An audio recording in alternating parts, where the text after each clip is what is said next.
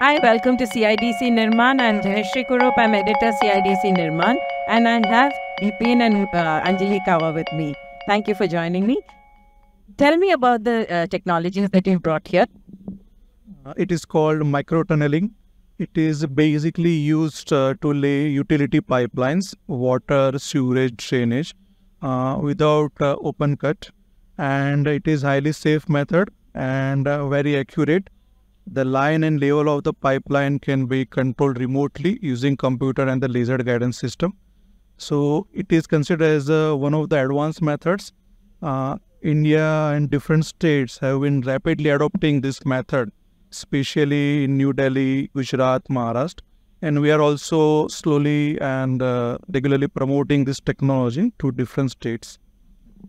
How long have you been working in India?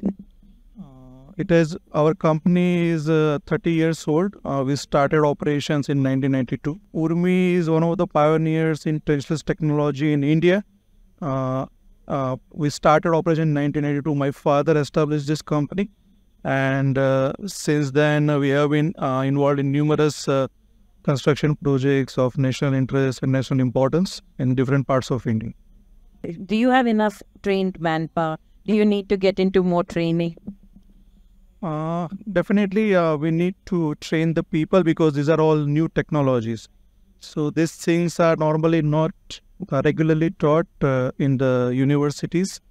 So we need to run some orientation and training programs in our company.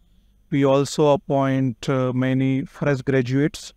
So we provide them training for depending on the duration, like 6 months, 1 year, so that they get accustomed in this particular technology, they be aware of that.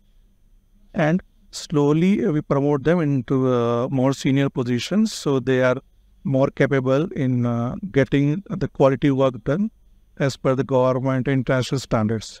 So tell me about microtunneling, especially after the Uttarakhand success. There's a lot of public interest also. So tell me a little more for people who don't really know about it. Trenchless technology, like for many years, it was not in the limelight.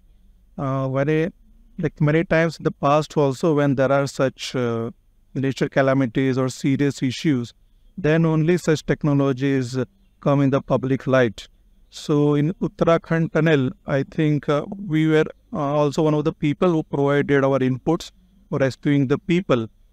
So nowadays, trenchless technology is considered as one of the next big thing in the construction industry, because our government also, they are putting for sustainable solutions, right? So we need to also take care of nature. So we need to adopt such technologies which provides us sustainable results along with the development.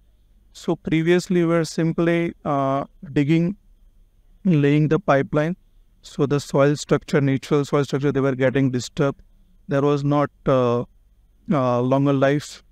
By you adopting such technologies, the lifespan of the pipelines, for utility pipelines, it gets extended to a great degree. And caving, all these problems, disturbance in flow, disturbance in infrastructure, all these problems are solved to a great extent using these technologies. So these are trenchless technology. And even the big next big thing is the rehabilitation, where we rehabilitate the older pipelines. When it is not economical or feasible to lay a new pipeline, we also rehabilitate existing pipeline. There are a lot of new technologies also. We recently signed an MOU with a Swedish company for this technology. That is in Pipe, Sweden.